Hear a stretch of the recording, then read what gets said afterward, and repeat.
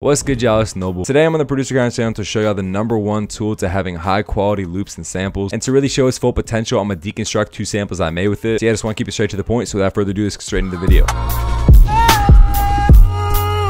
Alright man, so introducing the Cadence One Shot Collection. This kit is entirely designed by me and it has been months in the working. I've been over each and every sound many times, making sure they're all perfect, and I'm very happy to say that the reviews from this kit have been incredible. As the description says, man, it's a sample maker's dream kit. So we're about to deconstruct the samples, but before we do that, let me just run through real quick what's inside the kit. We got one shots, phrases, accents, transitions, vocal chops, and even textures and percussion loops. And as y'all probably already know, the kit is 100% royalty free. So you can go make some samples with this kit, get them placed with Drake, and that money is all yours. Here's some of the preview samples made with the kit.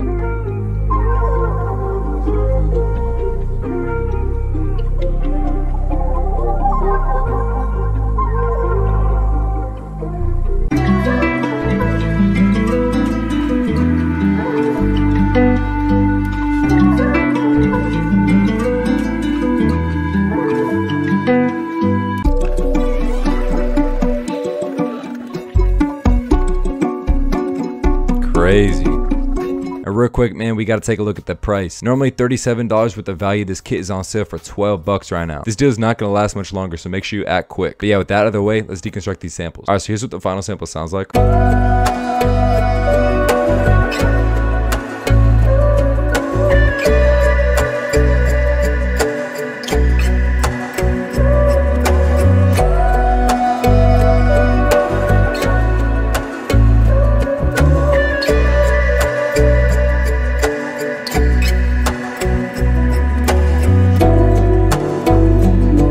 Crazy. Alright, so we're starting off the sample. It started from my boy LC.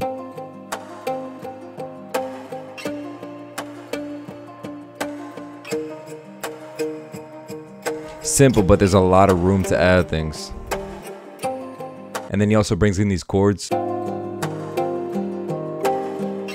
we use these for the B section of the sample. Alright, so the first sound from Cadence is a vocal chop called Never Enough. I just made sure to match the pitch and add some reverb and delay.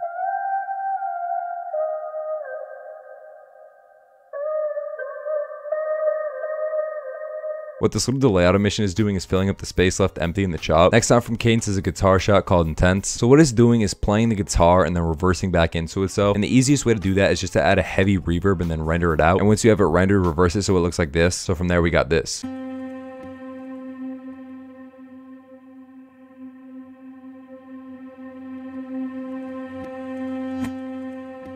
From here I added this small string accent from Contact.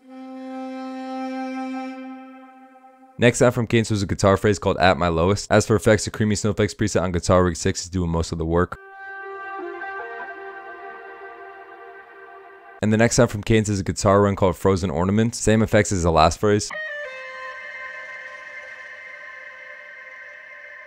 So far you can definitely hear how everything's coming together.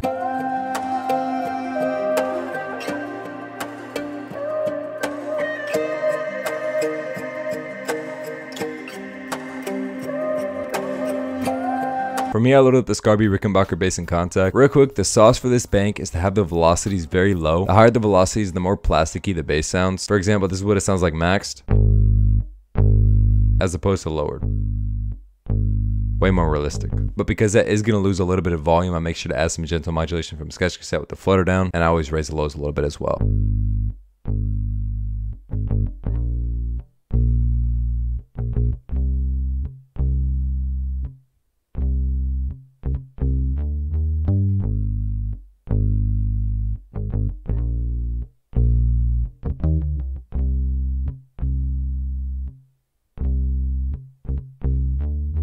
Most important thing to note here is how these slide notes are really adding to the overall realistic feel, and how this run at bars 4 and 8 is complementing the other sounds perfectly. For example, here's what the run sounds like in context.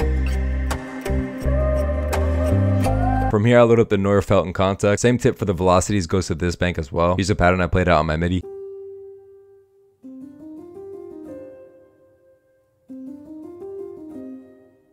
It's simple, but it's doing its job. Effects are pretty similar to what we've seen so far. It's also a valve, vintage verb. For arrangement, I have an A, B, and C section, and I have the A, B, and C sections repeat but with no bass. That way drum producers can choose which sections they want to use. And of course, remember to provide stems for those who don't want to use your arrangement. The master effects are also definitely helping out a lot here. With no master effects, we had this.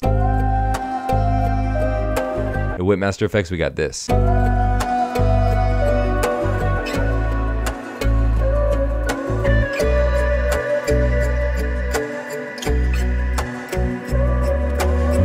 So yeah, I got a soft clipper and a BX mastering plugin, which are doing pretty similar things. And then the default on Sketch Cassette with the sound shifter just down 1 semitone. So yeah, that's it for this sample. Let's go on to the next one. Alright, so before I break the second sample down, this is what it sounds like.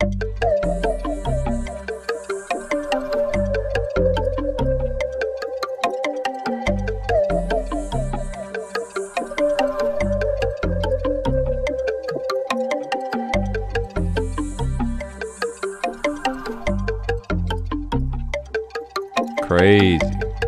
Alright, so we're starting off with this marimba with the MIDI from my guy Perks.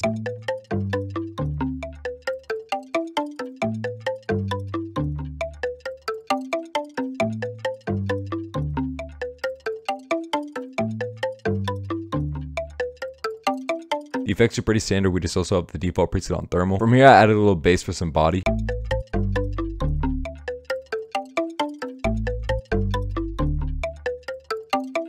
Next, I found this analog lab preset called Gravitational Pull. I rendered out a note, reversed it, and added a volume automation, and ended up with this.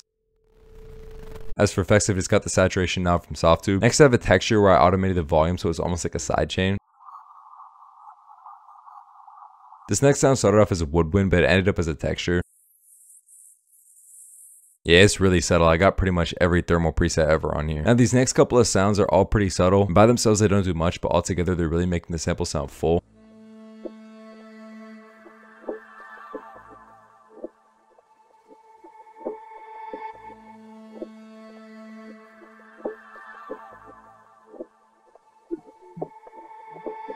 So yeah, in short, we got a perk loop, a run, a string, a vocal with that reverb trick that I showed earlier to reverse it, a cello, and 2 accents. Next, we got an accent from Cadence called Green. And I chopped the end of it because I really liked how it sounded.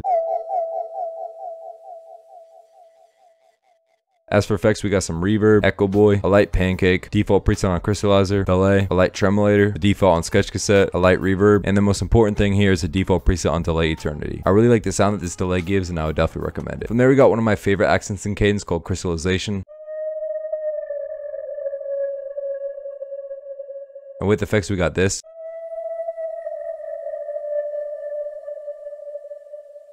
And the effect chain is the same as the last accent. Lastly, we got another sound from Cadence, which is a texture called Ancient. And for effects, we just got a light reverb. And yeah, from there, I rendered it out with some Sketch Cassette and dragged it into a new FOP. And the new FOP, I added a sound shifter to pitch it down too. And I put it on stretch and dragged it out to 144 BPM. So the final sample sounds like this.